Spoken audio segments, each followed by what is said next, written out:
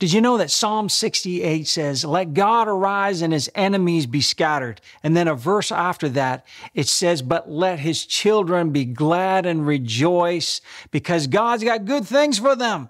Isn't that good news that you know that God is on your side and he's taking care of us? He's looking after us. So let's just pray with that in mind. Father, we just thank you that, Lord, you defeat our enemies of sickness and of disease and of war and of all the things that the enemy would try to bring against us and our families. But Lord God, you're on our side. And God, we're called and you're telling us to rejoice, to be glad in you. Lord, to rejoice that this is the day that you have made and there's good things that you have in store for your people. Even in the midst of all the chaos, you still have good things for us. So Father, we believe we receive that. And as we hear your word today, Father God, may it bring strength to our hearts, and may, Father God, it bring a whole new intelligent approach to your way of praying and communicating and authorizing heavenly goodness here on earth. In Jesus' precious name, amen. Today, we begin this series, Pray with Results. It's a little acronym, PWR, power, right? Power, pray with results, part 1. This first segment, this is so exciting, and what a great topic to dial in on. Prayer, praying with results, power. Don't you want to pray and get results? I mean, like to move things to happen, change the world for good, for the better, for God's glory. One fella, he prayed and he said, Dear God, please give me some patience this instant. I mean now. P.S. Hurry it up. Another guy, he revised the serenity prayer and he prayed this: God, grant me the serenity to accept the things I cannot change and the ability to change the people that I just can't stand. Amen. Unfortunately, some people actually do pray like that, in all seriousness. Martin Luther, the famous German theologian from the 15th century, he once said this: prayer is not overcoming God's reluctance. It is laying hold of his willingness. Wow. You see, when I was a boy, my mom, she would give me what we called a talking to regarding my tendency to worry. I had a problem with worry. She would say, Stephen, you're making something out of nothing. Other times she'd say to me, now you're making a mountain out of a molehill. I can hear her saying that right now. Of course, I took it as correction and understood that she was telling me to stop amplifying the problem. She was a good mom. She was giving me some wise advice. She was telling me, quit making a problem where there really isn't a problem. Yes, I really did have a problem with casting my care. In fact, it was so bad that I'd worry about being worried. I'd have panic attacks over being so anxious, troubled, fretting, careful, worried. But over the years of meditating on God's word, I began to consider Romans chapter 12, verse 2, and it says this: don't be conformed to this world, but be transformed by the renewing of your mind, proving what is that good, acceptable, and perfect will of God. Something strange began happening in me when I began just really dialing in on that verse. I began to see the rebuke, you're making something out of nothing, that my mom would give me as a benefit instead of a liability. You're making something out of nothing. Think about that. You're making a mountain out of a molehill. You know what? That could be a potential superpower. I love mountains. Imagine making another Teton mountain range out of practically a shovel of dirt. That really is a superpower, making something out of nothing. You see, it's true. Worry, fear, anxiety all have the power to make something bad out of nothing. But faith in God, trusting God, that also has the power to make something very, very good, beautiful out of nothing. That's how God created in the beginning. He released faith by his word, making something out of nothing. Now, when I say nothing, I mean nothing materialistic. God's word is always latent with superpower. God is his word. You know, John 1 says the word was God, not just with God, but the word was God. Jeremiah 1 verse 12 says, God watches over his word to perform it. God's looking for his word here on earth. So yes, in a way, something out of nothing, but scientifically we know that all matter is made up of energy. The atom, check this out, is the basic building block of all matter. And you know what happens when we split the tiny atom. We get this ridiculous release of power because of a chain reaction. The experts tell us that the mass of a paperclip, think about this, imagine it now, the mass of a paperclip has roughly the energy of 18 kilotons of TNT. That's about the size of the bomb that destroyed Hiroshima in 1945. That's a big, terrible something out of practically nothing. And now that same technology of splitting atoms is used in nuclear reactors around the world, bringing power in the form of electricity to light up cities, heat homes, and to charge even your EV. Something out of nothing. From the beginning of creation, God has modeled for us the art of energy making matter, the invisible creating what's visible. Yes, my dear scientific friends, God is the owner of the Big Bang, except it's not just a theory. God released an unimaginable amount of power at the beginning of creation, but it was an intelligent explosion of order and light, creating a universe according to his plan. Even Genesis 1 verse 1 says, God created the heavens before the earth. Our modern discovery of the expanding universe has already had the sequence perfectly described by an ancient book called the Bible. Genesis 1 is so flawless in its orderly account that mathematicians have been persuaded to a faith in God. How? By measuring the accuracy of biblical accounts with ratios and probabilities. It's jaw-dropping. Science must concede, sometimes grudgingly, that the Bible's sequence of order for habitable life is a flawless written account by none other than the intelligent designer himself. Yes, you got it. God. Something out of nothing. So, what does creation have to do with prayer? Well, prayer is an intelligent release of power here on earth. Prayer is human interference with an earthly trajectory to bring heavenly influence here on earth. If you don't understand this, you can wrongly think and try to use prayer to double down on an earthly, godless agenda. We can all see in the context of this conversation that would not be heavenly, and therefore any prayer like that would be a contradiction of God's will. That means it would be labeled anti-God or even anti-Christ. For example, prayer is not to manipulate others or control others. That's actually witchcraft.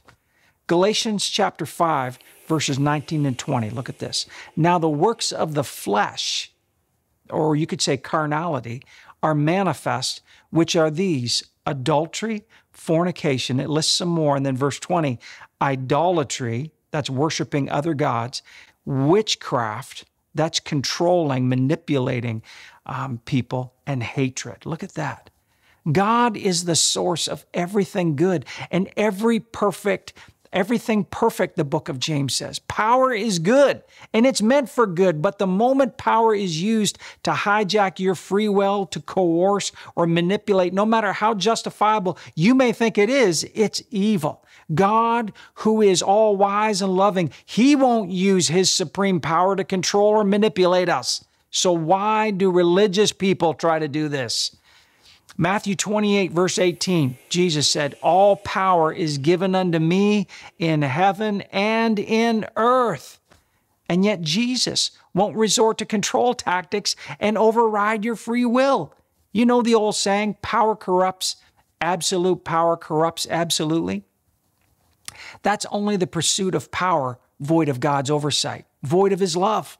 You were made for power, and that's why praying with results, let me say that again, praying with results is so critical to your design. But you have to be trained to use that power or you'll abuse it. Yes, you can pray wrong prayers, even bad prayers, manipulative, controlling, evil prayers. Look at James chapter 4, verses 2 to 3. You are jealous and covet, and your desires go unfulfilled. So you become murderers. To hate is to murder as far as your hearts are concerned. You burn with envy and anger and are not able to obtain the gratification and the happiness that you seek. So you fight and you war. You do not have, listen to this, you do not have because you do not ask. He's talking about a prayer. You don't ask God with a prayer. Then verse 3, or you do ask God, that's a prayer for what you want, and yet you fail to receive. Why? Because you ask with wrong purpose or wrong motives and evil, selfish motives. Your intention is to spend it in sensual pleasures. So if God were to answer that prayer, it would actually be destructive to your life, to your family, your future. God is saying, yes, it's possible to pray evil prayers motivated by jealousy and hate. Don't do it, he's saying. It could hurt you. It will hurt you, and it'll hurt others. Of course, God doesn't empower those prayers, but it does you damage. How? Well, it starts to welcome something called cognitive dissonance into your soul. Cognitive dissonance. Cognitive dissonance is a common phenomenon that occurs in people's lives much more often than you would really even think.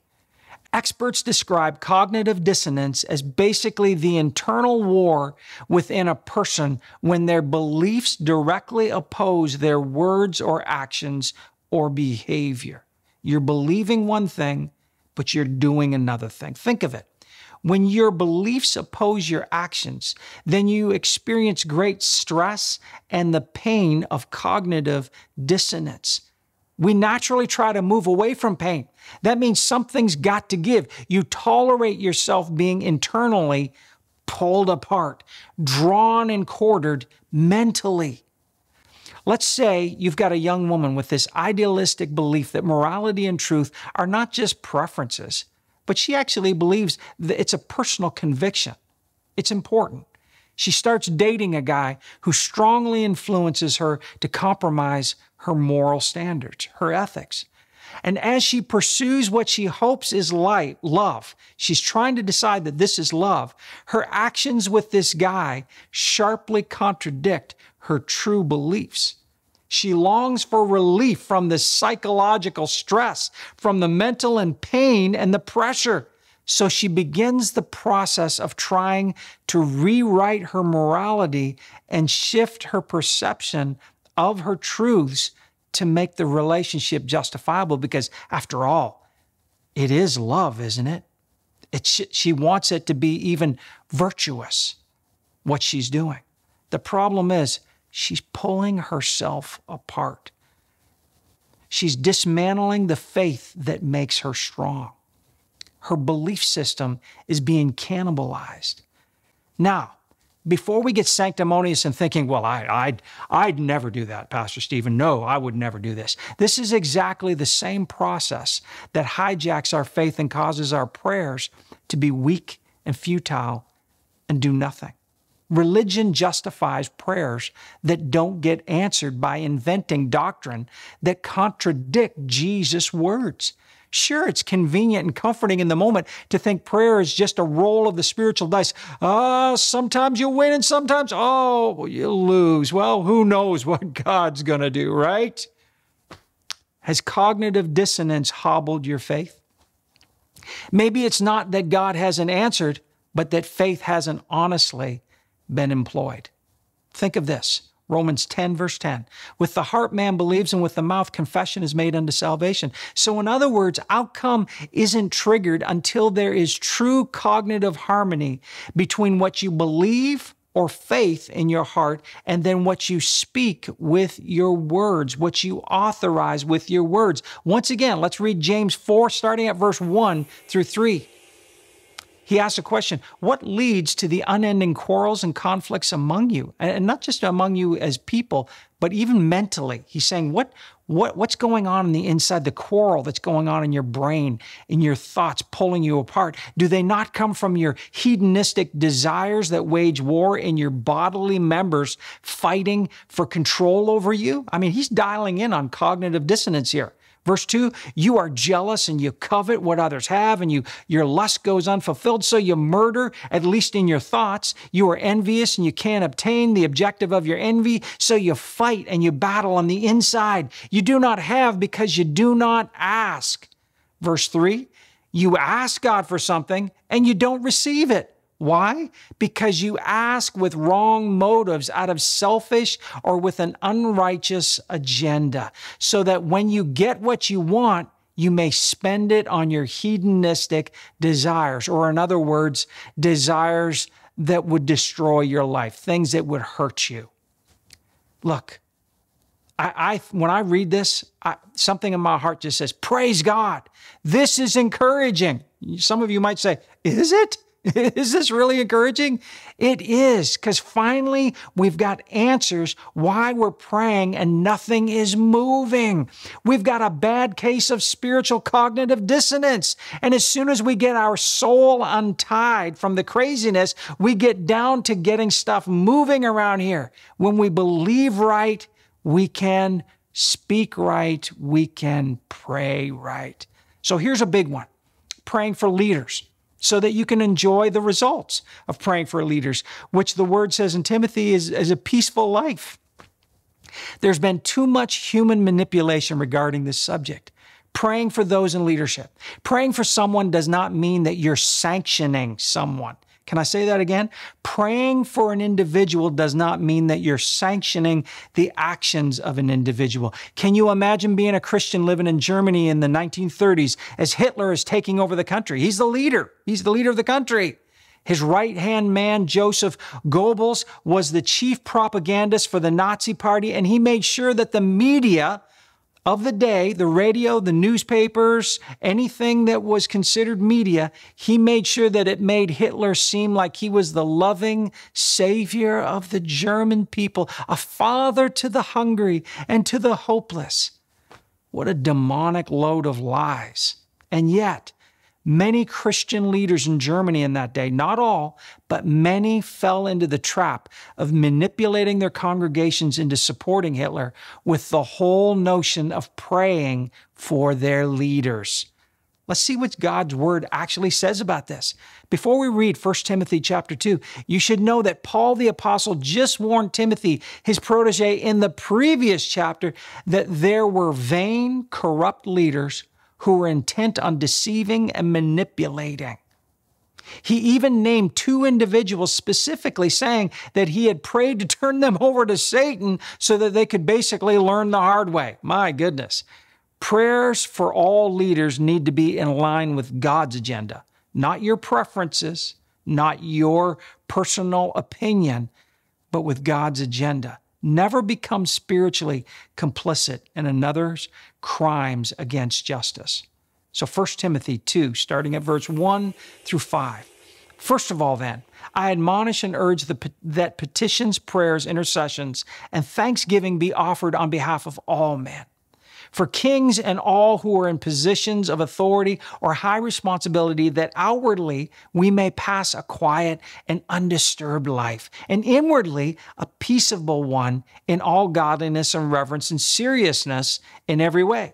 For such praying is good and right, and it's pleasing and acceptable to God our Savior, who wishes all men to be saved, and increasingly to perceive and recognize and discern and know precisely and correctly the divine truth. Not the cultural truth, the divine truth. For there is only one God. You see, praying for someone doesn't mean you trust that someone or you trust that person. In fact, Jeremiah 17 verse 5 says this, that you are cursed if you put your trust in people. Verse 7 says you are blessed if you trust in God.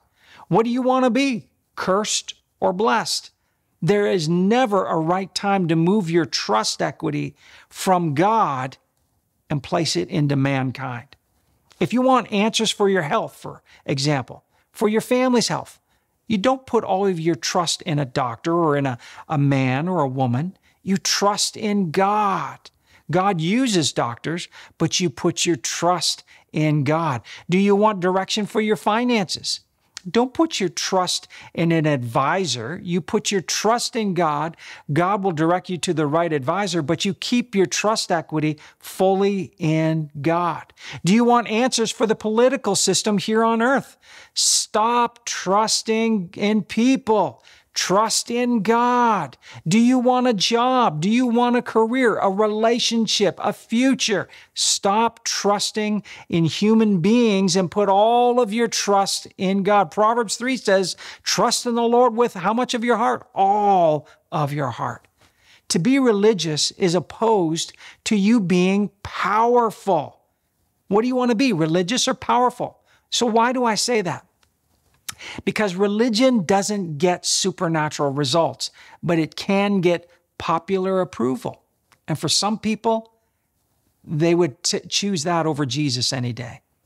Do you hunger for approval from people? Take that desire to God and ask Him to shift it from a lateral need for recognition to a vertical pursuit for heavenly connection. You were designed by God to walk with God. You weren't made for mob rule or societal coercion. Just a general rule of thumb here. But religious people tend to have a driving desire to control others. They may call it ministry, but pushing people is not shepherding people. Pushing people is not shepherding people. Jesus never pushes. He leads. That means you have the choice to either follow or go the other way. You've heard me stress this in other series, but choice is essential to your God design and activation of authority. You can't love or obey or trust God unless it's the choice that you make. That means you have to own the option to not love God, not obey God, or to love Him and to obey Him. Jesus leads us, but it's up to you to follow Him. Now, truly empowered people do not try to control others. They know that that's not God's way, and the very act or motive of trying to control others is actually witchcraft. Witchcraft is not of God and will completely short-circuit your ability to be empowered by the Holy Spirit. Witchcraft, a Jezebel spirit, is controlling, manipulative, demanding, coercive, and make no mistake about this, it is anti-Christ, therefore it is anti-true life and freedom. Demonic powers can imitate supernatural powers and have a counterfeit type of sign and wonder, but it's in complete opposition to God's great plans for your life. It ends in spiritual death. Demons promote sickness, poverty, disease, infirmity, mental brokenness, and all kinds of addictions. They want power over your life.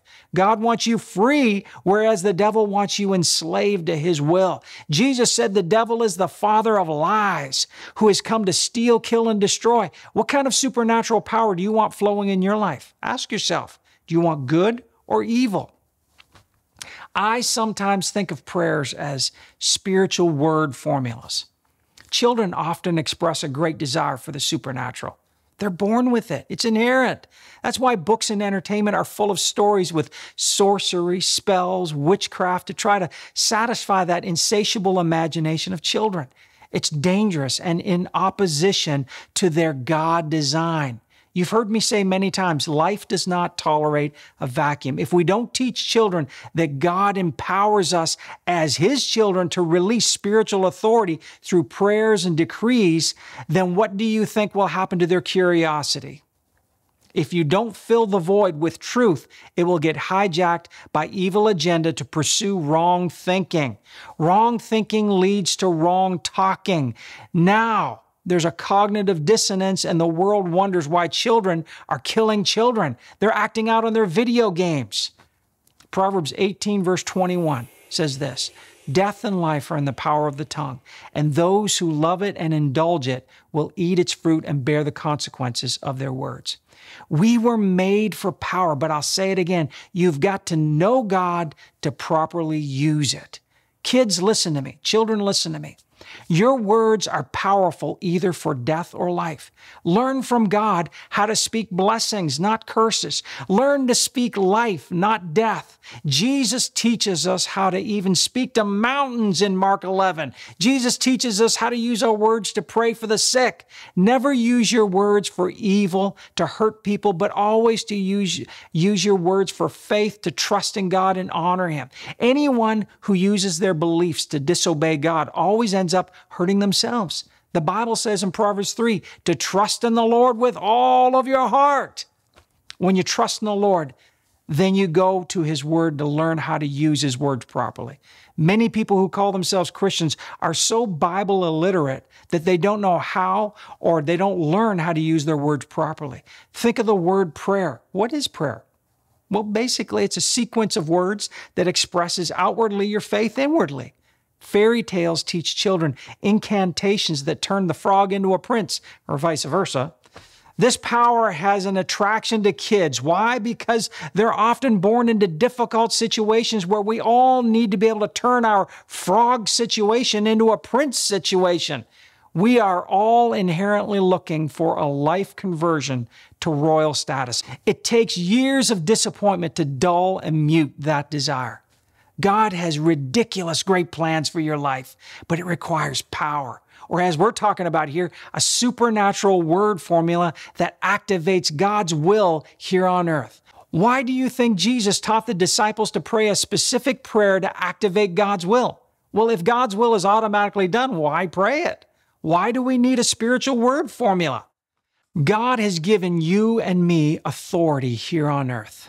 Mix your free will choice to obey or disobey with the knowledge that you have legal right to authorize right or wrong here on earth. Boom. Are you getting why it's so important to authorize God's will on earth? God is looking for a man or a woman or a boy or a girl to believe and speak His will so He can help and save this world. When you see evil happening, know this. Too many people are misusing their authority in combination with too many people doing nothing with their authority. We have passive agents of God's kingdom tolerating a vacuum, and so all kinds of chaos and disorder is being unleashed. When Jesus was in the boat with the disciples and a storm was almost causing it to sink in the angry wind and the waves, what did Jesus do? Did He wait for a good witch to come along? Did He call on the powers of Pokemon or Harry Potter? No. Absolutely not. He stood up and He censured and rebuked the winds and the waves. And the wind and the waves quickly obeyed Him. God gives you and me power and authority. This is ridiculously exciting.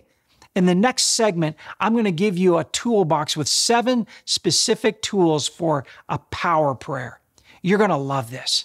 Make time to join me as we learn to use these 7 power tools for power prayers. Because guess what? We want to pray with results. That's the point of this. That's right. It's time for your life to be marked by heavenly outcomes, heavenly results. Remember Peter Parker, Spider-Man's secret alter ego? He worked for this gruff editor-in-chief, Mr. Jameson, and Mr. Jameson would chomp on his cigar and he'd slam his fist down the desk saying, "Parker, I want results. Get me results." Well, you should be like that, except without the chomping on the cigar. Faith, you should be saying, "Faith, I want results. I'm going to get God results." That's the way you should be. Never be content with 0 outcome, or you're on your way to just a vain religion. Today, you can pray a miracle prayer with me that releases amazing power into your situation. Jesus taught His disciples this. Let's you and I start right now by praying the Lord's Prayer that He taught His disciples in Matthew chapter 6. Pray along with me. Pray this out loud.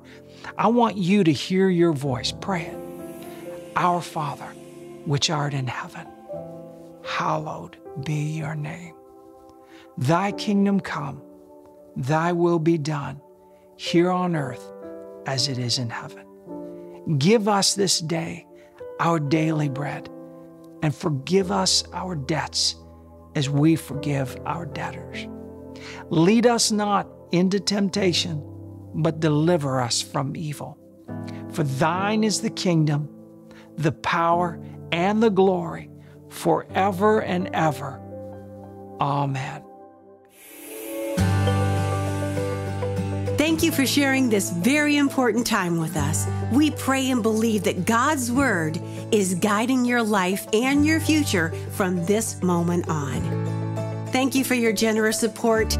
Together, we're getting God's good news to others. Sign up today for the free Today's Life Talk, an encouraging gift from Pastor Stephen he sends directly to your email. At Living Room Church, you are loved, and we pray blessings on you. Remember, Jesus is Lord, and in Him we can live life strong.